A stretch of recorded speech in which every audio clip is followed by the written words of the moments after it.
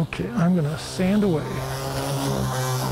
Getting these knots down to perfection is such a chore. Duncan Foss is used to it after woodworking for more than 50 years. It's truly a labor of love. For this art piece, Duncan waited decades to find the perfect canvas. But when he did, Found the tree and here it is. it was log at first sight. This is a dragon boat outrigger royal barge. It's made from a 60-foot spruce tree that fell across the roadway 1 block over during a real big storm last March. 30 years ago, when Duncan was forced to sell his dragon boat, he made a promise to build one just like it. Okay, and then, oh, here it is. Here's the original before I even cut it. This is where it all started. Once this thing fell across the road, that dream's coming true. Since then, Duncan has been chipping away. What it's gonna look like, what I'm going after?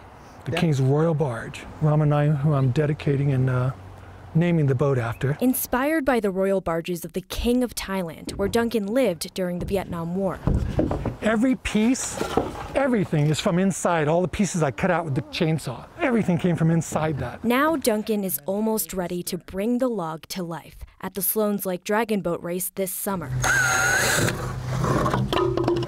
But the race was never his goal. My mission is live for art and have art live.